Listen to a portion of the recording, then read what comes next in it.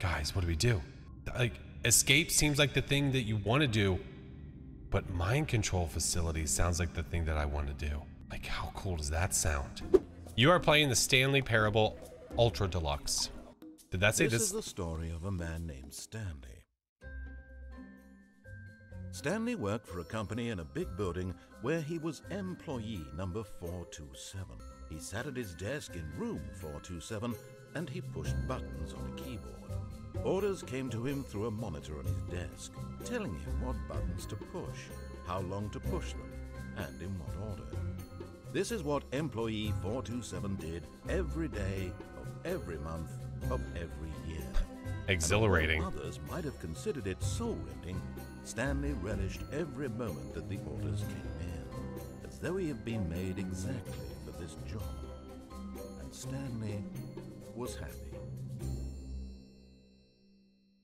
Was he? And then one day, something very peculiar happened. Something that would forever change Stanley.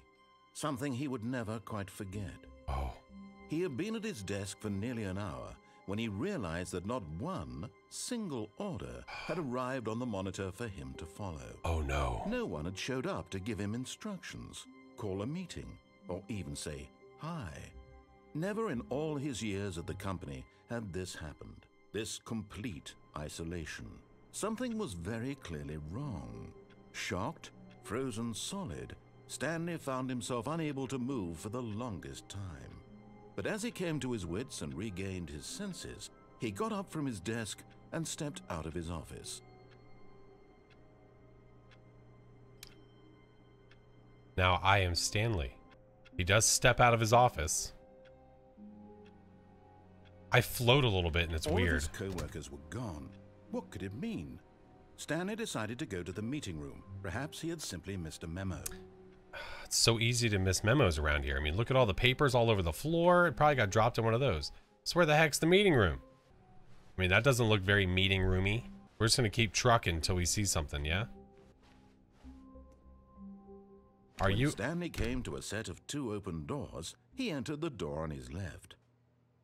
I feel like for right now, I'm gonna be a rule follower. For now. We'll see how we feel later. Oh, that's pretty. Sorry, shiny objects. Moving on. I feel like I belong in here. Is this my meeting room? Yet there was not a single person here either. Feeling a wave of disbelief, Stanley decided to go up to his boss's office, hoping he might find an answer there. Do not alter without consulting whiteboard manager. They have a whiteboard manager. Oh, rip Franz. Oh, poor Franz. All right, what do we have here? Termination Tuesdays. Oh my. What else we got over here? Get Chris out of the broom closet. Oh no.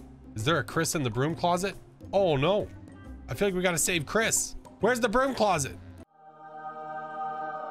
Chris! Nope. Is Chris in here? Chris! Stanley stepped into the broom closet, but there was nothing here, so he turned around and got back on track.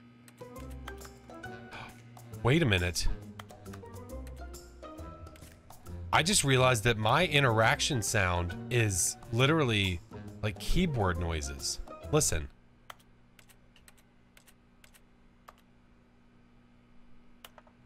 This is all part of the parable.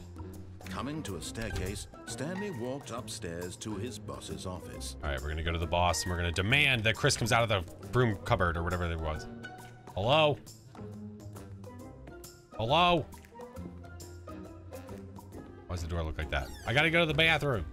Extreme bathrooms. Hold on. What does that say? Well, there's nobody here. I'm gonna go demand a raise right now. Stepping into his manager's office, Stanley was once again stunned to discover not an indication of any human life. Shocked, unraveled, Stanley wondered in disbelief who orchestrated this. What dark secret was being held from him? What he could not have known was that the keypad behind the boss's desk guarded the terrible truth that his boss had been keeping from him. And so the boss had assigned it an extra secret PIN number, 2845. But of course, Stanley couldn't possibly have known this. 2845. It's so secret that I didn't even know it. I want to play the piano. it does look Stanley great. just sat around twiddling his thumbs. Yeah, but I know it's 2845, but I want a drinky. 2845. All right, he's getting upset with me. He's getting upset with me. Yet incredibly, by simply pushing random buttons on the keypad, Stanley happened to input the correct code by sheer luck. Amazing. He stepped into the newly opened passageway. Well, this isn't creepy at all. It's basically the Truman Show, yeah. Oh, now I can see. Thanks. Real nice. Descending deeper into the building, Stanley realized he felt a bit peculiar. It was a stirring of emotion in his chest, as though he felt more free to think for himself, to question the nature of his job. Why did he feel this now, when for years it had never occurred to him? This question would not go unanswered for long. Jesus. Now, I was following the rules because I felt like that's something that you should just do at first, just to get a feel for like what's going on. What is that guy? Why are you yellow? Stanley walked straight ahead through the large door of the mind control facility. Guys, what do we do? Like, escape seems like the thing that you want to do, but mind control facility sounds like the thing that I want to do. Like, how cool does that sound? Guys, what do we do? Do we escape or do we go to the mind control facility? Like, that immediately sounds so much better than escape. This seems like the wrong thing to do, so people want to do the wrong thing. But this seems like the cool thing to do. Oh man, I think mind control room is the way to go. Right, that's what I'm saying. It's like you can leave or you can do this really awesome, amazing thing. We're gonna go to the mind control facility. Good choice. All right, here we go.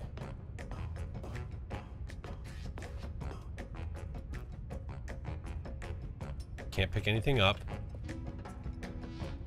I'm gonna press it. The lights rose on an enormous room packed with television screens. Whoa. What horrible secret did this place hold? Stanley thought to himself. Did he have the strength to find out? That's a lot of TV screens. Holy crap. Another button. Let's press it. Now the monitors jumped to life. Their true nature. Holy sh! Each bore the number of an employee in the building. Stanley's co-workers. The lives of so many individuals reduced to images on a screen. Whoa. And Stanley, one of them, eternally monitored in this place where freedom meant nothing. That's a lot of monitoring. Or what's that do? This mind control facility, it was too horrible to believe. It couldn't be true. Had Stanley really been under someone's control all this time? Was this the only reason he was happy with his boring job? That his emotions had been manipulated to accept it blindly? All this time? No. He refused to believe it. No! He couldn't accept it. His own life in someone else's control? Never! It was unthinkable. Wasn't it? Was it even possible? I don't think so. Had he truly spent his entire life utterly blind to the world? But here was the proof. The heart of the operation. Controls labeled with emotions. Happy, or sad, or content. Walking, eating, working. All of it monitored and commanded from this very place. And as the cold reality of his past began to sink in, Stanley decided that this machinery would never again exert its terrible power over another human life. For he would dismantle the controls once and for all.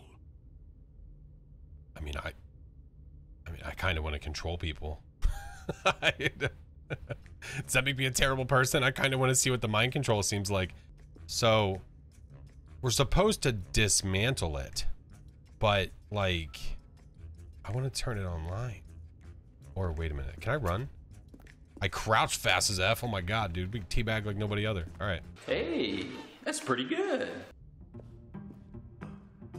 Mind controls idle, awaiting input. And when at last he found the source of the room's power, he knew it was his duty, his obligation, to put an end to this horrible place and to everything it stood for.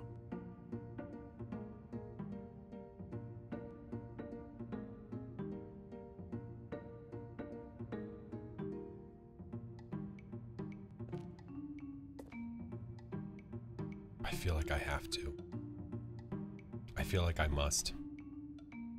I'm just like, if we're talking about breaking the rules and doing something you're not supposed to do, I feel like this is the one that I'm not supposed to do. I'm gonna do it. Oh, Stanley, you didn't just activate the controls, did you? After they kept you enslaved all these years, you go and you try to take control of the machine for yourself. Is that what you wanted? Control? Oh, Stanley, I applaud your effort, I really do. But you need to understand, there's only so much that machine can do. You were supposed to let it go, turn the controls off, and leave. If you want to throw my story off track, you're going to have to do much better than that. I'm afraid you don't have nearly the power you think you do. For example, and I believe you'll find this pertinent, Stanley suddenly realized he had just initiated the network's emergency detonation system. Uh-oh. In the event that this machine is activated without proper DNA identification, nuclear detonators are set to explode, eliminating the entire complex. How long until detonation then? Let's say, 2 minutes. Oh. Now this is making things a little more fun, isn't it, Stanley? It's your time to shine. You are the star. It's your story now. Shape it to your heart's desires. Oh, this is much better than what I had in mind. What a shame we have so little time left to enjoy it. More time to Incorrect. talk about you. I don't completely understand. I have 50 seconds to figure out what to do. Wait a minute. My goodness, only 34 seconds left. But I'm enjoying this so much. You know what? To hell with it. I'm going to put some extra time on the clock. Why not? These are precious additional seconds, Stanley. Time doesn't grow on trees. Oh dear me, what's the matter, Stanley? Is it that you have no idea where you're going or what you're supposed to be doing right now? Or did you just assume when you saw that timer that something in this room was capable of turning it off? Do you have any idea what your purpose in this place is? No. Oh, God. Take a look at the clock, Stanley. That's 30 seconds you have left to struggle. 30 seconds until a big boom and then nothing. Oh, God. I can't open doors. I think this is it, guys. Will you cling desperately to your friend? This is it. Or will you let it go peacefully? Another choice. Make it count. Or don't. It's all the same to me. All a part of the joke. And believe me, I won't... Mission failed. We'll get him next time. From the moment we fade in until the moment I say, happily ever up.